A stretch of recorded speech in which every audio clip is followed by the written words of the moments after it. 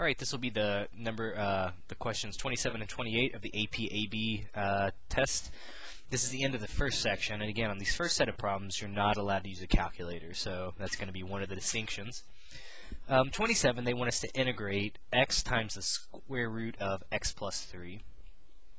Again, the first thing I would do, the same thing as if I'm taking derivatives. When I'm taking antiderivatives, I like to rewrite things with exponents instead of radical notation.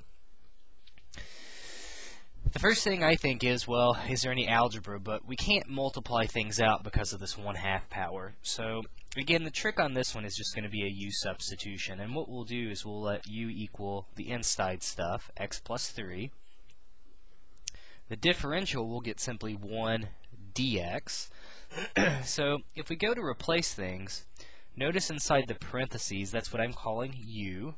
So we would have u to the 1/2 power. Dx is the same thing as du. The only thing we have left to replace is the x. But I can take my original u substitution, subtract 3 from both sides, and I'll get that u minus 3 is the same thing as x. So it says x is u minus 3, so that's what I'm going to plug in for x. I'll have u minus 3 times u to the 1/2. Well, now this is just an algebra problem. I can now distribute the u to the 1/2 out to both parts.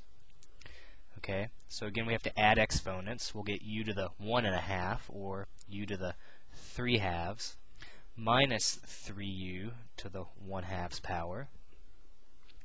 And now we just have to be careful when we calculate our antiderivative. So when we add 2 over 2, we'll get 5 over 2. We have to divide by 5 over 2, but that's equivalent to multiplying by 2/5. I would get u, again, if I add 2 over 2, we'll get 3 over 2.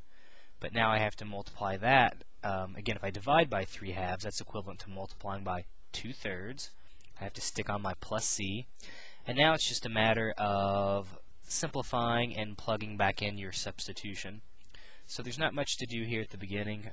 It says we're going to get 2/5. U is x plus 3 to the 5/2. Here the 3's will cancel, so we'll get minus 2u, again, which is x plus 3 raised to the raised to the 3/2 power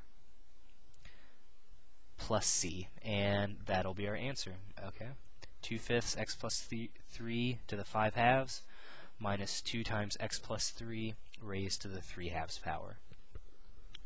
Alright, last but not least, in this section, number 28, the very last one.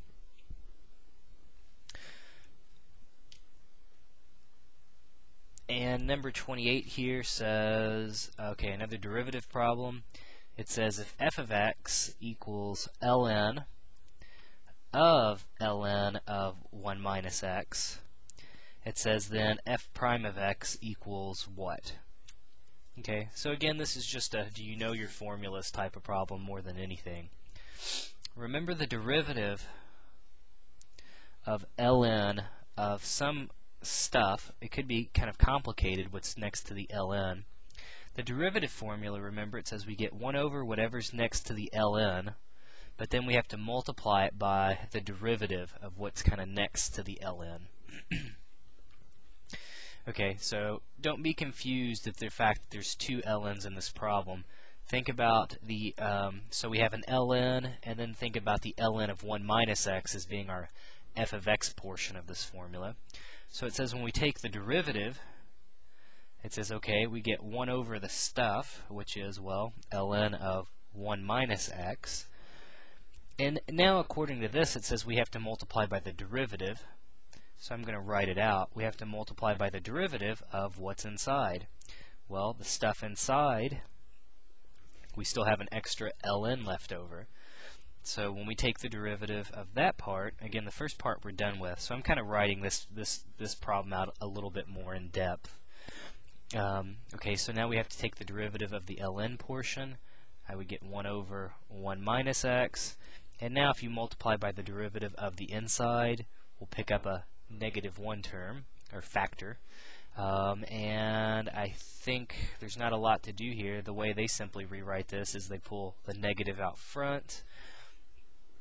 Again, this is all being multiplied in the bottom. They pull the 1 minus x out first, and then they multiply that by ln of 1 minus x.